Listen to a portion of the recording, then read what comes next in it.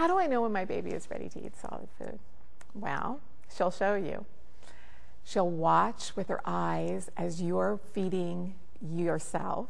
She'll open her mouth and mimic you eating, and she'll be intently interested in all the food around her. It's really fun, so take lots of pictures. In the beginning, you want to mix about a teaspoon with either breast milk or iron-fortified infant formula. And make it very, very runny. Not how you would normally eat your cereal, but very runny.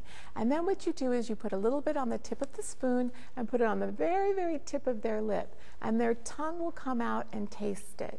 Remember, up to this point, your baby has primarily had liquids. So all they really understand is how to suck. They don't know how to chew yet. So in the very beginning, you just want to give them a taste sensation of something different. And then get your camera ready, because their eyes will open wide and they will be so excited to see all the things that are out there for them.